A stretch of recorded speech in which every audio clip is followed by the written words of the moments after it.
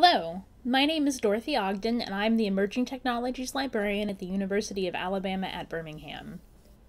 This is a recording of a presentation originally given on June 30th, 2020. The title of this presentation is Introduction to Adapting 3D Digital Models for Remote Instruction, and the presentation was originally given to members of the Department of Earth and Planetary Sciences at the University of Tennessee, Knoxville. The original idea for this presentation came out of a collaboration between myself and Dr. Stephanie Drumheller-Horton of the Department of Earth and Planetary Sciences at the University of Tennessee, Knoxville. Dr. Drumheller-Horton does receive some support from the National Science Foundation. 3 objectives for this recording. One is to help you understand basic attributes of 3D digital model files. One is to help you become familiar with the process for uploading those models to SketchFab and working with those models in SketchFab. And the third is learning about the process for embedding SketchFab models in learning management systems. Our example today will be Canvas because that's the learning management system we use at the University of Alabama at Birmingham, or UAB. However, you should also be able to use this information to embed models in any LMS that provides an HTML editor for content. We're going to start by comparing 2-dimensional digital images and 3D digital models. 2-dimensional images should be very familiar. Those can be anything from pictures you might find in a Google image search to images or photographs you take with your phone and upload or share, even memes you might find on social media. And if you've ever worked with any of these files, you probably know there are different types of files. So even though you have something and it's a picture, it could be saved as a JPEG file, a TIFF file, a PNG file, or different formats. And if you've done any graphics work, you might know that there are best file formats for certain uses. So we'll commonly see JPEGs used for web display, but we might see TIFF files used in other settings. Starting off, we're going to compare 2-dimensional digital images with 3D digital models, and most of us are pretty familiar with 2-dimensional digital images. That can be anything from a picture you took with a mobile phone, an image you found in a Google image search, a meme, or something you've seen on social media. If you've ever worked with 2D digital images, you probably know that there are different file types, so even though everything is a picture, your file might actually be saved as something called a JPEG, it might be saved in the TIFF format or a PNG format. And if you've worked a lot with these types of files, you probably know that there are best uses for certain file types. We'll normally see JPEG files used in websites or for web display, whereas we might see TIFF files used more for printing. And just as there are certain file types that have best uses for different applications in 2D digital images, you'll also see that there are best uses for certain file types in 3D digital models. The different types of files for 3D digital models can include the FBX file type, the GLTF or GLB file type, and then if you're familiar with 3D printing, you may have worked with the OBJ or the STL file type. And just as in 2D digital models, different types of files are best for different kinds of uses, you'll find there are different types of 3D digital model formats that are best for different types of uses, whether that's 3D printing or virtual reality or web display. 2-dimensional digital images are composed of a piece of information called a pixel. And the data associated with the pixel influences things like the resolution of the image or the way the image can be displayed. And if you've ever tried to work with an image by clicking and dragging the sides to make it bigger, but the picture got blurry, or when it printed out it was blurry, that's a characteristic of it that's influenced by the resolution. And that's why the information on pixels is important. 3D digital models are composed of units called voxels, and that influences the appearance and properties of the model, particularly the size and complexity of the model. And that's very important to know about because since our models are 3-dimensional, the more complex a model, the more information in a model, which is going to make it take more computing power to manipulate. 2-dimensional digital images store color information. So a 2-dimensional digital image might be a black and white picture, might be a picture in grayscale, which means it's all gray tones. It might be a color image. Similarly, 3D digital models can be used to store information about the surface colors of the model.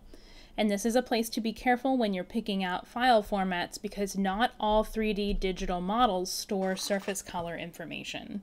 Sometimes surface color information, you might hear that referred to as a texture or texturing on a model, and that has to do with display different colors or color variation or patterns on the surface. When you're working with two-dimensional digital images, large files are generally either megabytes or gigabytes in size. For 3D digital models, size can vary greatly depending on the complexity of the model. So you could have a model that's made up of maybe 6 faces or 6 polygons. That's going to be very low in size. You could have a model that's made up of hundreds of thousands of voxels or polygons, which is going to be very complex. And the tricky thing is, the appearance of the model is not necessarily going to give you a clue about how many polygons or surfaces are in the model. That may be something you have to dig into the data to find out more about. Last characteristic to note, 2D digital images have height and width. So we're used to those being squares or rectangles, and they have an X and Y dimension. 3D digital models have X, Y, and Z dimensions. So they have height, width, and depth. And that Z dimension is what gives them depth and what enables us to manipulate them or turn them around.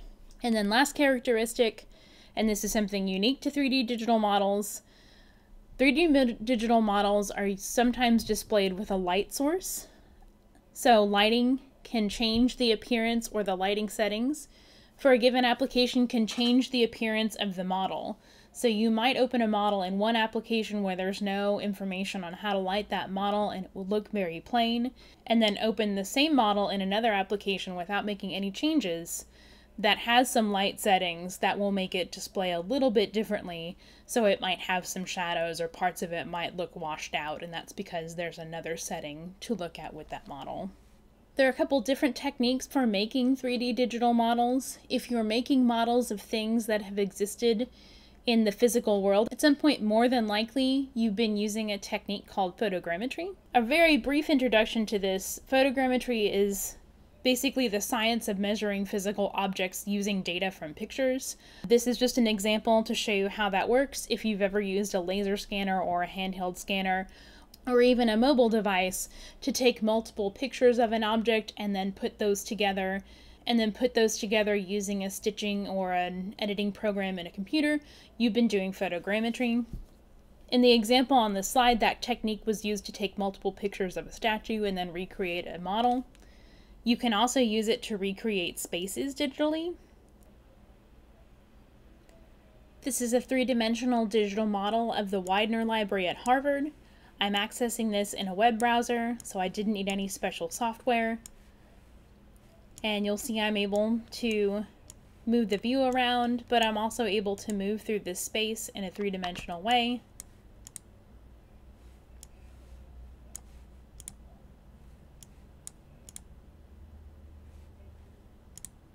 And they also have some annotations in the space that show you different pieces of information about the library. This is a comparison of a two-dimensional digital image and a 3D digital model.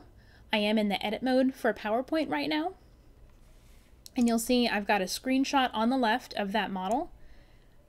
And I can manipulate it in 2 dimensions, but I can't really manipulate the model. On the right-hand side, if I click that model, I can drag it and move it around. So I can look at that in different views. And this is a model file I downloaded from the NIH 3D Print Exchange in the WRL format and then converted to a GLB file format. Other than doing that conversion, I didn't have to do anything extra to put this in PowerPoint. And you'll notice as I turn that model around, the lighting changes, so these surfaces are reflective. So if I move that model, the light will reflect in different ways. And the model will have a slightly different appearance depending on the angle. This is a comparison of 3D digital models, one with surface textures and one without. On the left is an OBJ file. These are different copies of the same item in different file formats, and you'll see I can click that object and drag it, and the view will change. There are some shadows that come and go depending on the angle of the object, but there's not any surface coloration. On the right, there's a GLTF file, and you'll see there's color variations in the surface of the model.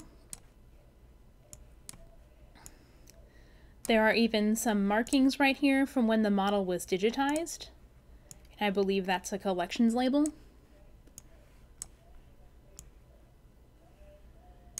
And you'll also notice that the appearance of the object is changing a little depending on where the angle of the object because of the light source. These are the recommended file formats for use on SketchFab. They're not the only formats that SketchFab supports. We are going to focus on SketchFab in today's presentation because it provides access to an embeddable web player. And just like you would embed a YouTube video in a learning management system or a website, you can also embed the player with these 3D digital objects. And our purpose in examining that today is to provide information that might be useful for teaching in the time of COVID-19, specifically for the fall if you have classes that normally utilized objects or utilized models that are going to be very difficult to translate into a distance learning context. Hopefully this will provide some good options for that. I mentioned earlier that if you have a very, very complex 3D digital model, it could be difficult to work with. There is some information from SketchFab about working with very complex models. If you have a complex model and you upload it, you could potentially see some performance issues, so it might be hard to manipulate the model, or it might take a long time to load. If you do need to change your model, or your model is very complex, you can address that by lowering the polygon count. Some tools that'll allow you to do that with some beginner level processes are Mesh Mixer and Mesh Lab. Those are both free applications. If you do need more complex tools for model editing and you still need a free application, you might check out Blender. Adobe Dimension is a newer tool that is available as part of the Adobe Creative Cloud. That is fee-based, but it is a tool for working with three-dimensional digital models, and you can actually use that to set up three-dimensional scenes as well. There's an application available through their Creative Cloud called Adobe Aero, which you can use with Adobe Dimension to actually publish things in an augmented reality environment. We're not going to focus too much on augmented reality today, but that's a new term for you. What that means is setting an 3D digital object up to work with a mobile device's camera. And what that will do is when you open up that object or you get a link to that object, it'll activate your device's camera. So you can aim your device at a countertop or a table and then anchor the model in that space. So it will look like the model is in the space and you can walk around while looking at your phone and look at different angles of the model. You might be able to interact with it or add animations. There's some really exciting stuff coming in this area, but it is still very new. Currently, Adobe Aero is only available for Apple devices, but I'm hoping that will be updated soon so it's more widely available. And again, Dimension is their fee-based tool that kind of pairs with that for using 3D digital models, not for making those models, but just displaying them. These are some questions to consider if you are not able to create models, but you are looking for some to include in your teaching. Just like we would with any textual document, a video, a photograph, you want to be extremely critical of your model sources. I mentioned that I'm a librarian by training. Within libraries, there is an area called information literacy. That's focused on providing information for library patrons and teaching around how to ask good questions about sources of information. So if any of these questions are interesting to you or you'd like to find out more about that, I'd encourage you to reach out to a librarian. Questions to ask as you begin to evaluate models. First thing, what data is available about this model? We might also call this metadata, and how it was created. So can you tell who created a model? Is information available on the technology or technique used to create that model? Whether that's the type of camera, the type of software, the person at an institution who might have actually done the work on the model. Is there information available on either what institution or the person who created the model, who currently has possession of the physical object that the model recreates? So especially think about that for things that are in museum collections. or are pieces of art? And along with that question, what copyrights may apply to the model? Is there information available for that model on a Creative Commons license? If you find something that you're really interested in, but it's listed for sale or it's on a commercial site, be sure to perform some due diligence on whether or not it's ethical and legal for that model to be for sale. Make sure the model was created using best practices for the type of information represented. I mentioned metadata in the previous slide, and this is just a general overview, especially if you're going to be creating and uploading models yourself. Metadata just literally means data about data. So it's information that describes an object, helps explain what it is, or makes it easier to find. For our purposes, if you are going to upload unique items to SketchFab, you want to make sure to have very good descriptive information so that model is findable. Types of metadata include descriptive, structural, and administrative. In terms of creating models and then making them viewable using the SketchFab online player, descriptive and administrative and metadata are what are going to be important for you. This is again a specialty area within libraries, so if you have questions about this or like information on how to do this well, I'd encourage you to reach out to librarians and informationists you may know. And if you are working with an informationist or a librarian, this is some information for them. This was provided by one of the metadata librarians at my institution, and it's some information from something called the RDA Toolkit that tells how to describe three-dimensional forms of information. And between the time I originally gave this presentation and I made this recording, a new paper was published in this area.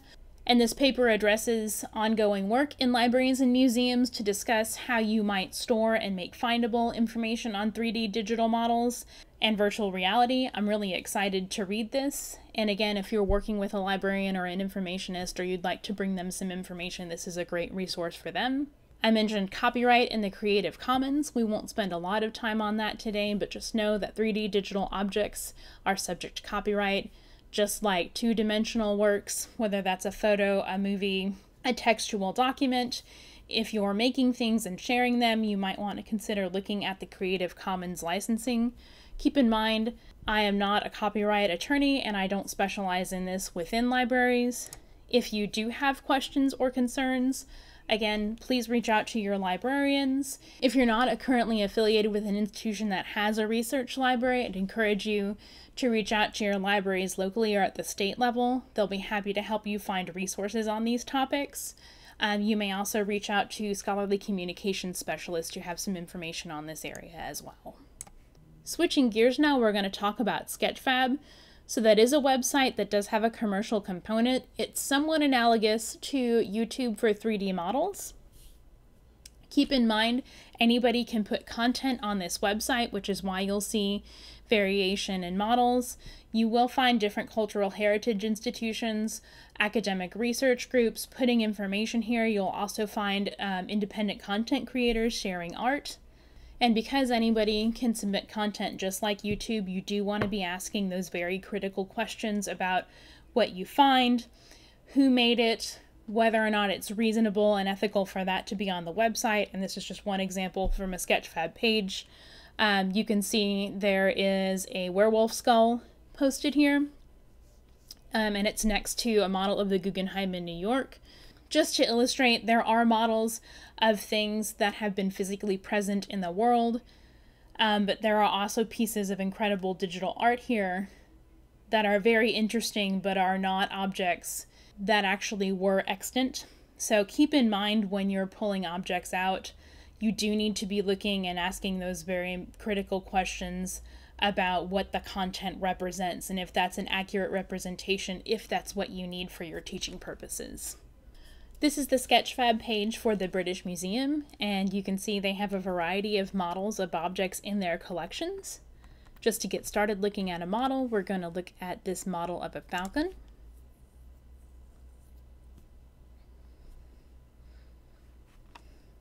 And that model has loaded in the SketchFab player. Again, this is just like watching a YouTube video, except I'm able to manipulate that object. I can zoom in or zoom out. I get a pretty good surface detail there.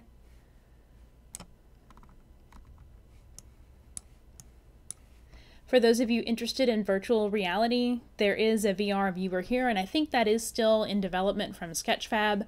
I tried it the other day in the Oculus Quest.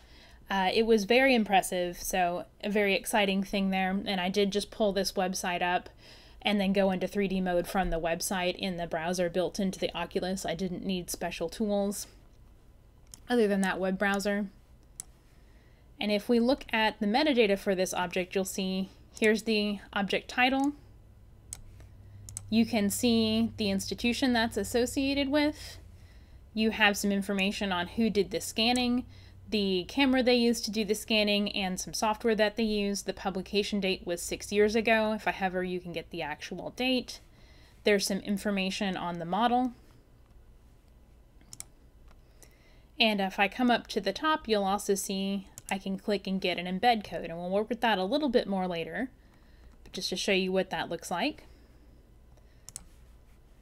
And then there's also a sharing link, so I can either copy a link to this model page or I can share on one of these platforms, or again use that embedded player. These are examples uploaded by a colleague of mine at the University of Alabama at Birmingham. His name is Scott Brandy and he teaches geology. What he's done here is digitized a variety of those samples and then made them available through SketchFab. So I'm going to click this one.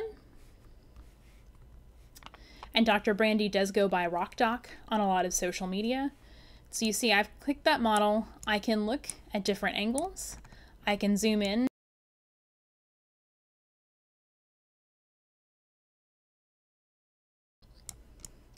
And you can also see Dr. Brandy's added a variety of annotations, which is what this number is. So if I click that, I get an annotation about the feature, and I'll show you the tool for that in just a moment. One of the really interesting things Dr. Brandy's done is he's linked a lot of different media he has online for learning to the annotations. You can see if I click this one, I get a picture where he's put a ruler in the picture, and you see some scale.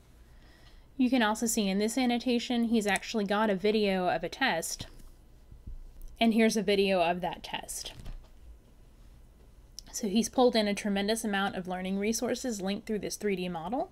Now that we've looked at a couple of examples, we're going to talk about the workflow for using some of those models in SketchFab, and this is assuming that you are creating models on your own.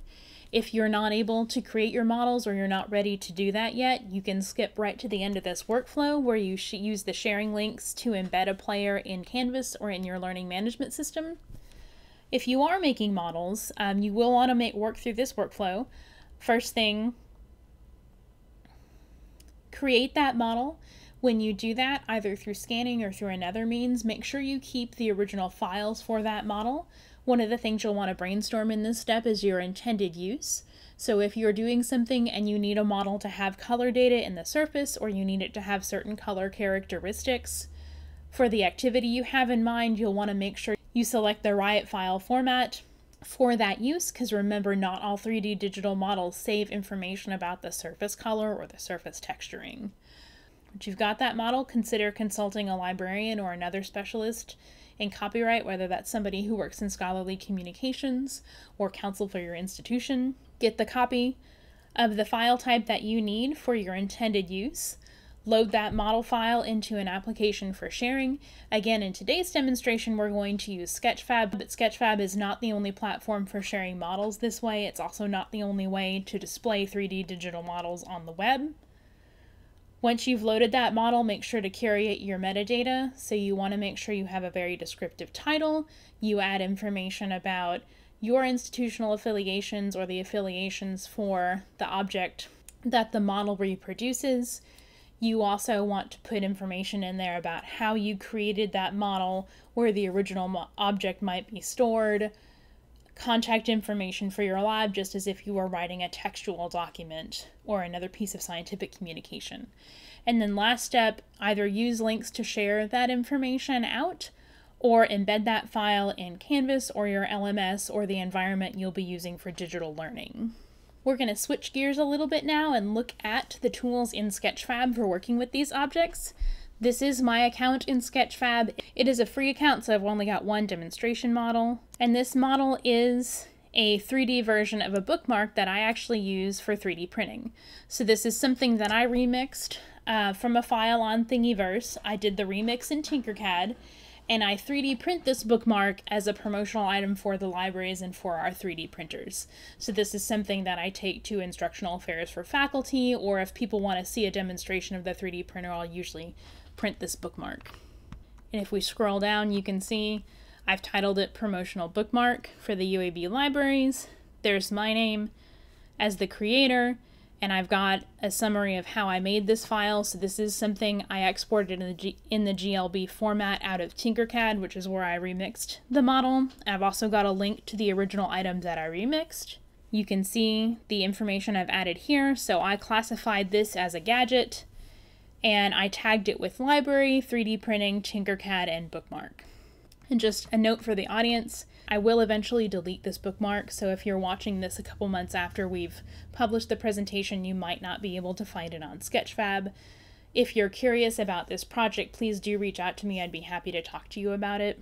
So now that you've seen how that model is displayed to the user, we'll look at how to set that up. So this is the properties page for the model. If you look on the right side, you can see the status. It is published, and because this is a free account, I can only make this model public. If this was a paid account, you can make this model private. You could also make this model only accessible with a password. And you'll see there is a link to download the models. I'm going to pick no for this, but you can use this platform to make downloadable versions of your models. So if you've got a model and it's available in one of that GLB format and maybe an OBJ or an STL, and you want people to be able to get a copy of that model that they might be able to 3D print or edit themselves, you can do that here. I would leave that turned off by default unless you had consulted someone at your institution about models, especially if you're making models of things that are in your university or your museum collections. If you do enable free downloading, you'll see there is an option to add a Creative Commons license, and you even have some choices here in the type of license that you can apply, and that will appear in the interface if you select that. But again, I'm gonna say no to that. You can see there are spaces here to edit the title. I can add additional categories. So there is a cultural heritage and history category. There's also a science and technology category. You'll see you also get some automatic suggestions for tags that you can select as well, again, to add to that descriptive metadata for the model. Once you've added that information, do make sure to click Save.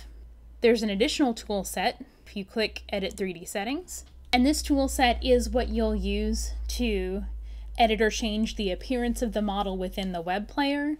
You'll see across the top there's a general setting for the scene. There are lighting settings, material settings, post-processing filters, tools for annotation, tools for animation, tools for virtual and augmented reality, and also a sound tool. Today we're just going to look at the general lighting and annotation settings. And in general, you'll see you can do some basic things, such as change the background. So I can change my background image, and these are things that are built into SketchFab. This isn't material that I uploaded. You can also put it a specific color behind an object, and you can see how that might change the appearance of your model. One nice thing about using SketchFab to manage these models is as you make changes here, anywhere that model is linked or the player is embedded, it will automatically change as well. So we'll go back to that dirty light background. And the next thing we'll do is look at lighting, just to show you how lighting can affect the way your object is displayed. So you'll see I can adjust the brightness of the lighting. I can adjust the type of lighting. I can adjust the orientation of a light, and you'll see as I pick different settings, and again, these are presets in SketchFab. I didn't add these. The appearance of the model changes as well. The last thing we'll look at today are the annotations, and you see I've got 4 here right now. And you can see my 4 annotations are listed on the side. I can also click them on the model. SketchFab supports the use of something called Markdown. If you want to add a hyperlink or bold text or manipulate the appearance of the text in other ways, you can use Markdown. You can see here I have a description of my bookmark, and then I also have a link out to my 3D printing library guide. And you can link to all kinds of different information, so you can do websites just like Dr. Brandy did, or other media. You'll also see in the second annotation I've got a link to our library's discovery system and a link into a book that I frequently recommend on 3D printing. So if you're in an academic setting and you'd like students or other users to link into a catalog or link into an article, you can add that as well. And then the last example I have for you is I have a picture of the 3D printer that I usually use to print this bookmark embedded as well. You aren't able to drag and drop pictures into these annotations. You do have to have that image hosted somewhere. And so you can see I had to paste the URL for that image into this annotation. I can't store the image itself in the annotation. To add an annotation to the model, all you have to do is double click where you'd like to put it and then enter some text.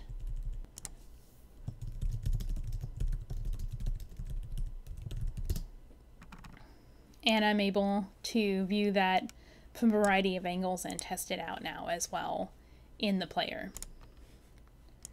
Once you're finished making changes to your model and annotations, if you save your settings and then click Exit, you'll go back to the page we were previously on for your model, and you can then go view your model in the player again. And you can see where I've added the new annotation, I've got the newer annotation, and then I've got the old ones as well. And I can test the links. The last part of our presentation, I'm going to show you how to embed that player with the 3D object into Canvas. This is a test environment that I have in Canvas. I've been adding these as pages. So I'll add a new page, and then I will go back to SketchFab. Click the embed, and then click to copy the embed information, then go back to Canvas, then find the raw HTML editor, paste the embed code, save, and you'll see there's my model in Canvas. And then I can save that page. And I'm able to manipulate that model. You can see it automatically pulls in from SketchFab the title, my name as the creator, and then I can link back to the SketchFab page there. And the annotations work here as well, so I can click that link and it will take me out to the discovery system for my institution, so I could link into that ebook to look at content about 3D printing. There's a picture of the printer that I used to 3D print this bookmark, and some additional information. These are a few other demonstrations I've set up just to show you the variety of models on SketchFab and how they function in Canvas. So this is a model of the tetralogy of Fallot. This was published by the Children's Hospital Colorado Medical Media. And you can see I'm able to manipulate this model. I can look at different views. I can see some annotations they've added to model different features.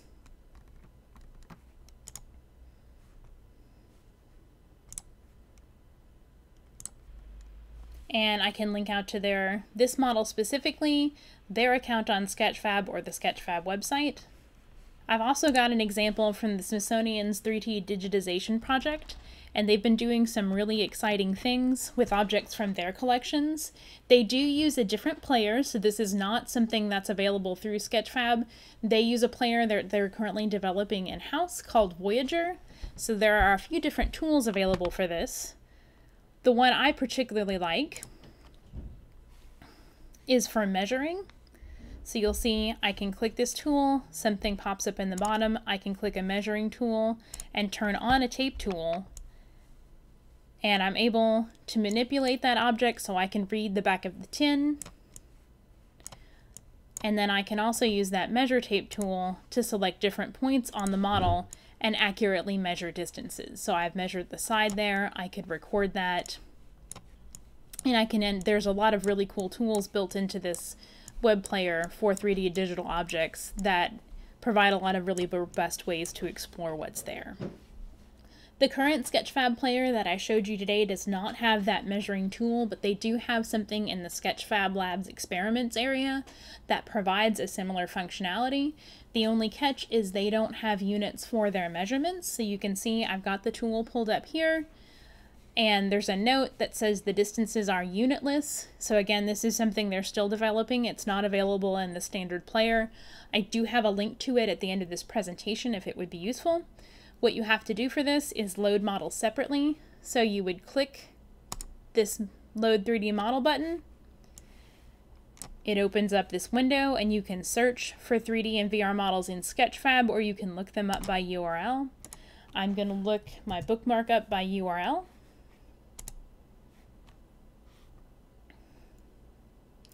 And so you can see this has loaded my bookmark, and I'm able to click different pieces of the model to get a measurement. So it'll give me a distance, but it doesn't have a unit associated with. So I can see this being very interesting if you knew the dimensions of a model already and you wanted to simulate measuring using the SketchFab player, or you wanted to try to measure things that were already available in SketchFab as models. But just keep in mind there might be some adjustments needed if you're going to develop this as an exercise for distance learning. So to wrap up our presentation today, we covered 3D digital models. That is a form of digital work that's increasingly available in both browser-based environments and in virtual reality and augmented reality. We didn't talk a lot about virtual reality today, but it's a format I think we're going to see continue to become available in educational spaces, especially as we investigate new ways to learn in a distanced manner. Virtual and augmented reality, just a quick reminder, virtual reality uses either a virtual cave, which is a room that immerses you, or a headset that you wear independently that completely immerses you in a visual digital environment. Augmented reality is typically done with your phones. That might be something like Pokemon Go or Lego Hidden Side, where the application utilizes the phone on your mobile device to show the environment around you and then put a digital model in that environment as it's displayed on your device. I think these types of models have a lot of potential interesting uses in distributed and digital learning environments. I do think it's very important not to aim to totally replace things we might do in a physical learning environment with these models. I think they can be a really great supplement, and I've heard of people using them to do lab orientations or introductions to equipment so that when you have time with the actual equipment in person, you have a much lower learning curve, so you can do a lot of training ahead of time and then utilize your hands-on time and your in-person time much more effectively. So again, think of this as a supplement, not a replacement, but it's also a really great and exciting new way to learn. We looked at SketchFab today as the platform for displaying 3D digital models. Again, that's not the only platform for doing this. I selected SketchFab for this talk in part because I've been looking for 3D digital models in our library's discovery system, and in looking through research data sets and things that were available in different repositories, I realized that a lot of institutions were linking that content through SketchFab in addition to making the raw research data available. So I decided to focus on this platform. It also has that embedded web viewer that's very easy to use to embed objects in a web browser so that people with internet access can use them without any additional equipment or training. And then finally, we mentioned briefly a couple times copyright metadata and finding models. Again, if you have questions about copyright or you're concerned that you want to provide high quality and robust metadata for your models to make them more accessible and more findable, please consult your librarian or an informationist or a scholarly communications professional at your institution. Librarians really love to help with this. We've been doing this work for a long time and we're really excited to try to help develop for this new medium. A brief note, I am a fellow of the Visualizing the Future Symposia. That is an IMLS funded grant looking to create a community of practice for data visualization in libraries. I do think of 3D digital models as a form of data visualizations, something I'm interested in investigating from that perspective. If anybody's interested in the work of the symposia, please feel free to reach out or visit that website. These are some resources for SketchFab to help everybody get started in uploading models and using models. So the link to the preferred file formats is here. some information on texturing, which we talked about is affecting the surface appearance and the color of a model. If you've got very complex models and they're difficult to use in the viewer, there's some information on how to troubleshoot that, and then also using markdown and images in the annotations. These are some resources from around the web where you can also find 3D digital models. The Smithsonian 3D digitization project is a fairly new project. I think it's very exciting because they're digitizing things from their collections and making them available in the web-based player. You saw that with the tin that I showed you as the last object, and you can see they have a lot of really interesting tools for interacting with those models in a web browser built into the player, and I think that player is being developed open source. They may have additional information about that forthcoming. You can also check the Open Science framework. So again, a lot of the models I was finding when I started to look into this were through different research data sets that had been deposited in open data repositories and then had been uploaded to SketchFab or were on display in SketchFab. So you can find these in some surprising places, whether that's Open Science framework, the Digital Egypt project, in SketchFab, SketchUp, which is a platform that's a little bit similar to SketchFab, but I think it's used more for architecture. I spend a lot of time on the NIH 3D Print Exchange looking at models and thinking about how we might be able to use them as some of those models in different formats, particularly virtual and augmented reality. And I think they've recently launched a project that does use augmented reality on a mobile device in conjunction with models available that you can also download in 3D print. So I'm very excited about how the 3D digital model ecosystem is evolving in terms of enabling us to distribute information objects, whether that's a digital model that you can use both through 3D printing and in a virtual format, and then maybe in your web browser or in augmented reality. So you have many more options that are evolving for sharing information and making objects interactive or learning objects at a distance, provided you have access to the appropriate equipment. So I think we'll see a lot more about this. I'm really excited to see how it evolves. This is my contact information, and I've been involved in the library's 3D printing and virtual reality initiatives. This is the contact information for Dr. Stephanie Drumheller-Horton of the University of Tennessee, Knoxville. She originally asked me to give this presentation to help develop some ideas for how models that were previously used for 3D printing for educational purposes could be repurposed and used effectively in a distance environment. So she and some collaborators are looking into that now. This is the end of the presentation. Thank you very much for your time and attention. If you do have questions or you'd like to learn more about any of these topics, please feel free to contact me. I'm always happy to talk and happy to point you to resources. Have a wonderful day, and thank you for listening.